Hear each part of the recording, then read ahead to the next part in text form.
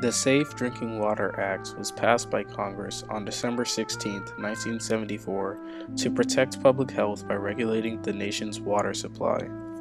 The act protects drinking water and its sources.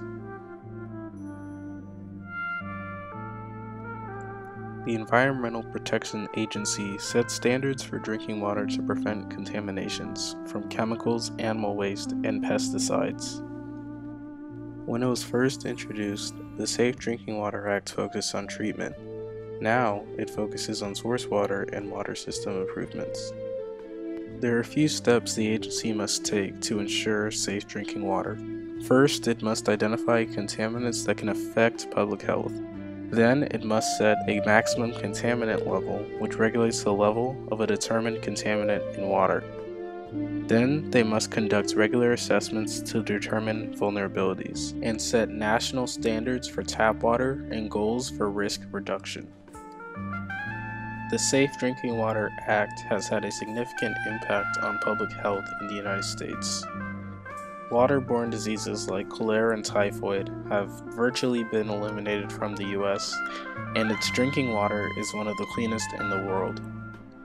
93% of Americans have received healthy drinking water.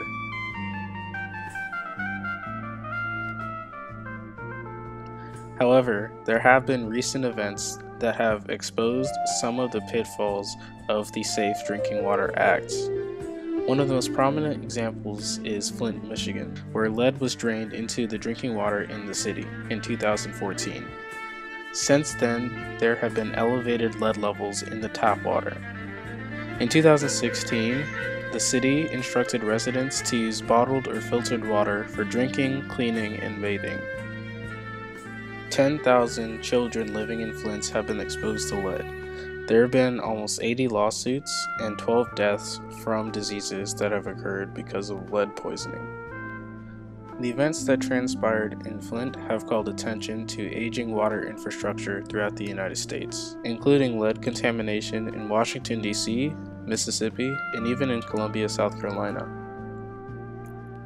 Between 3.3 million and 10 million lead water pipes remain in the United States. There have been a number of amendments to the Safe Drinking Water Act since its inception. In 1986, wellhead protection, monitoring for more substances, filtration for surface water, and restrictions on lead in plumbing were added to the acts. In 1996, the Act was restructured to regulate standard assessments to be more risk-based, as well as including a public awareness report called Consumer Confidence Reports. It also strengthened protection of microbial contaminants and allowed infrastructure assistance.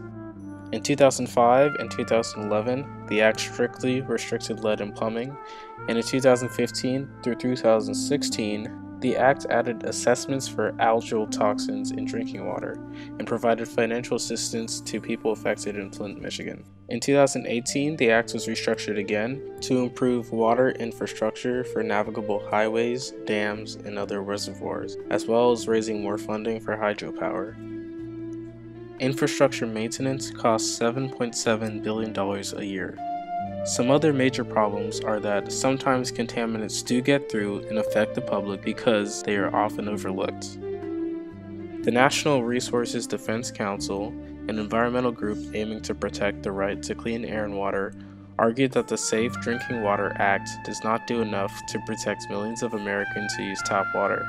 They noted that PFAS chemicals were above healthy levels, and said that the Trump administration was intransigent in aiming to ensure safe drinking water.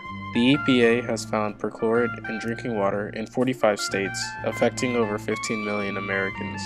In addition, new chemicals have not been regulated, and there have been no new identified contaminants since the 1996 amendment. One article noted that chemicals were assumed safe until proven otherwise.